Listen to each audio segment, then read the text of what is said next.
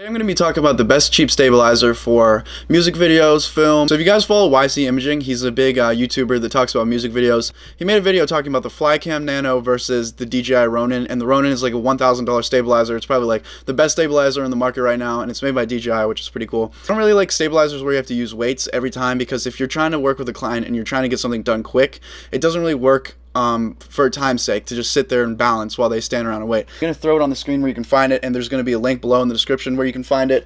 And this is it right here. It's called the Newer, I think called just Newer like film stabilizer. I'm not sure the name, but it's like, I think like $40 to $60. It can fold up to be like 2 feet. I think it's the best bang for your buck that you can get if you're looking for a stabilizer that's cheap. So I'm going to show you some footage with this thing, what it looks like when my camera's on this thing in the mirror, and then I'm going to take my camera off it and I'm going to show you it and change all the joints and show you what you can do with this thing. Alright guys, so this is what it looks like in the mirror. I'm going to take it off the actual rig and show you what the actual stabilizer looks like just with this camera. But this is what it looks like all hooked up. These front things can push out, so you just have like a really good flexible way of holding this thing. It's very smooth. I'm going to throw in some footage of me using this.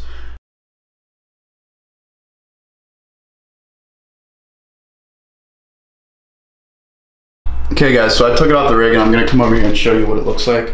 So here's the handles. You just turn these little wheels to change the mounts.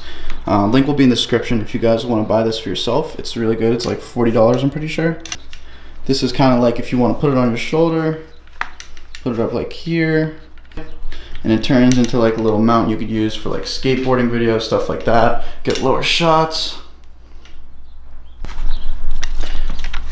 And this thing can even be folded together to be like the size of like maybe like 2 feet wide. So you can throw this in a backpack and it's perfect, to be honest.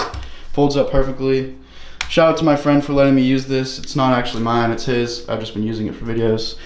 Then this is exactly essential to start with. This is something you should keep even if you have like a glide cam, something you spend like $500, or even like a Ronin, just because like this is so versatile. It's small, it's inconspicuous, it can fold up, so it's perfect for like a lot of different things.